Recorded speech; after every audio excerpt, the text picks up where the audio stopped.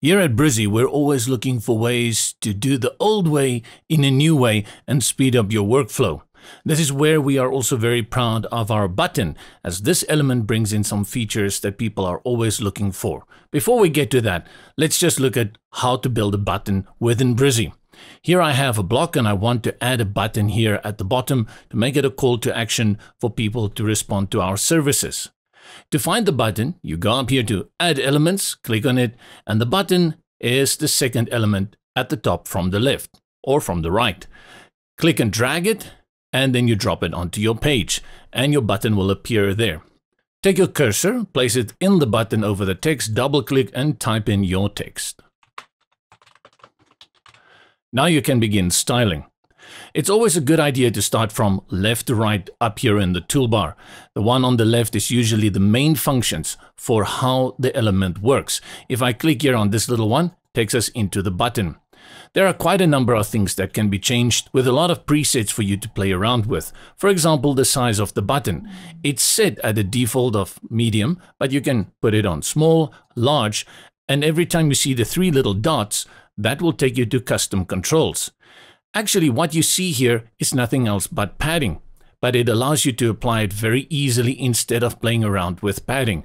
As I drag the width, you can see on both sides it applies that padding, and the same for the height. If you get lost in all of this, you can just choose one of the defaults again. Let's go for medium. The next part is the fill. Again, something that you can do over here with colors, but why if you can go for these presets? By default, it comes in with a color as well as a hover state color filled into the background.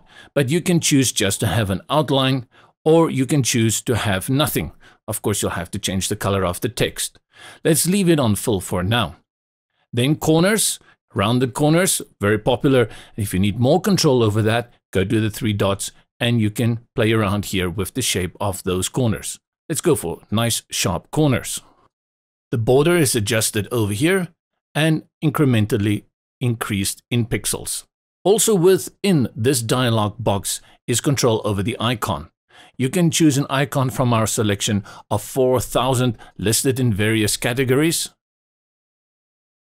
and also available in outline or glyph mode. Position is changed over here, and you have independent control over the size of the icon here. Bigger, larger, and then your own custom control.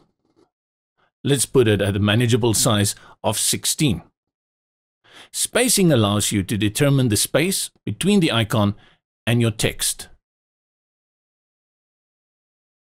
This dialog box then allows you to set all the content parameters. For your text, you can apply the typography as you please, and this is done similar throughout all elements within Brizy that contain text elements. Colors need some special attention because here we have quite a number of things you have to pay attention to. If you open it by default, you have a BG for background, the text, border, and also a shadow that you can apply. But from the beginning, please note that here on the left, this is your default state. Whereas if you click on this little tag over here, you enter the hover state. Let's have a look at how we can play around first with the normal default state. Let's change the background color and make it very dark, choosing one of these swatches down here.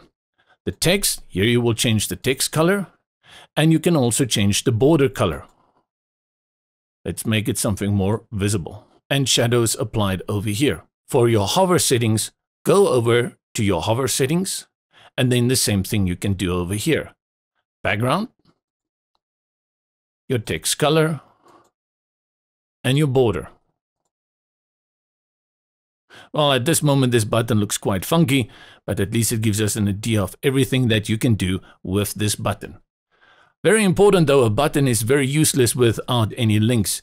And here you can add your URL, or you can add an anchor by linking it to any of the blocks within the page. The button can also be aligned by clicking here onto the right, left, or in the middle. A nice shortcut is using Control on Windows or Command on Mac, and then your arrow keys left and right to place the position as you would like it. This is a very easy and quick way to go around the alignment. And here we've covered everything that we wanted to do in styling and formatting. Let's get to that feature we talked about at the very beginning, which we are very proud of at Brizy.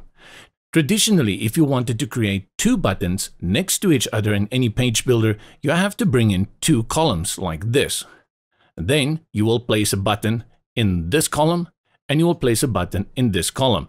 Then you had to go and drag around the alignment in many various ways to make sure that they can be next to each other. In Brizy, we've overcome this by creating a grid. Let's delete what we've got here and I'll show you how to do that.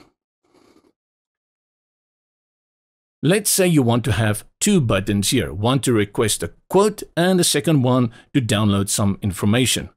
All you need to do is click on the button and then click on the duplicate. This will automatically put another button in line adjacent to the first one. And you can create multiple buttons to your liking. Of course, let's not go extreme and we delete those. The alignment is applied uniformly now, so if I align them to the right or to the left or to the middle. Of course, naturally you would think this space here in the middle is maybe a little bit too narrow. And now you will notice if you go to the button icon on the left, click on it, that a new option has been added at the bottom that allows you control over that spacing. If I drag it to the right, I apply more spacing and I can reduce it all the way to be adjacent. Let's give it some nice spacing over there. Of course, these buttons don't look very good. It's not what I had in mind. Let's go and make some changes to this button. Let's say I want to have this background.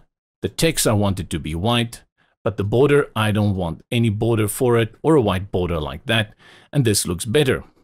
Now I've made all these changes and it's going to be quite a task to remember it for the second button. And the great thing is you don't. Within Brizy, all you need to do is right-click on this button, choose Copy, and then go to the second button, right-click, and paste styles. And the styles are nicely copied. So you can change one button and apply all those styles nicely to the second button. And that is how quickly you had created this button. Let's have a look again at that feature. We give text this time a darker color.